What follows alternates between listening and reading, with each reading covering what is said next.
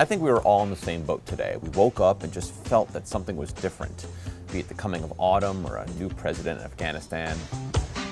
Nope, George Clooney got married. Have you heard? You have? How? Could it be this, or this, or this, or this, or this? But yes, it is true. The Cloon dog is now taken.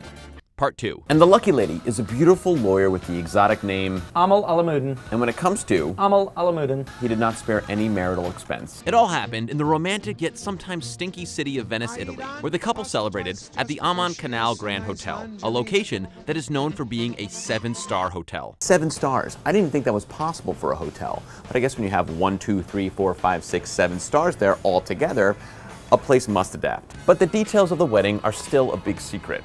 Luckily, I know a girl who knows a guy whose best friend's cousin's brother's uncle's former roommate's mechanics, dentist, knew a girl who was a caterer once who looked into the window while the wedding was happening.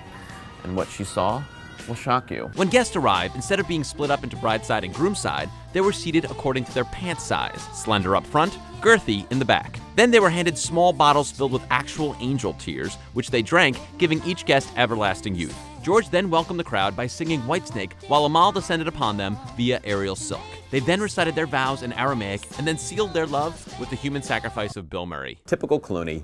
But will this marriage last? I mean, one must consider George's dating history. There was Stacy Keibler, Kelly Preston, Lisa Snowden, Krista Allen, Sarah Larson, and that really pretty Italian model. Not to mention that interview I did with him a few years back. That quickly became quite awkward.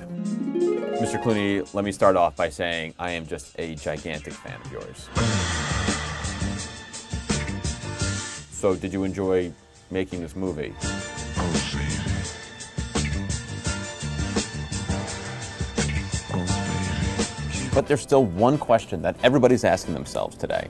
Now that George Clooney's off the market, who will be the next biggest eligible bachelor? You know George Clooney got married, right? Who is now the world's most eligible bachelor in your eyes? Bradley Cooper. Bradley Cooper's a good one. Bradley Cooper single? Bradley Cooper's single. Yeah, What about Bradley like Cooper? him a little bit. You think so? Yeah. Prince Harry. Prince Harry, you like Prince Harry? Harry. Why do you like Prince Harry so much? He's kind of a ginger. Clooney got married, you know this? Holy I'll go with Aaron Rodgers. You like Aaron Rodgers? DiCaprio. DiCaprio. DiCaprio's a good choice. So I think I speak for everybody when I say congratulations, George. We're happy for you. Maybe one day you'll have kids, perhaps a son. Although I think we all know what that'll look like. Love is like candy on a shelf. You want to taste and help yourself.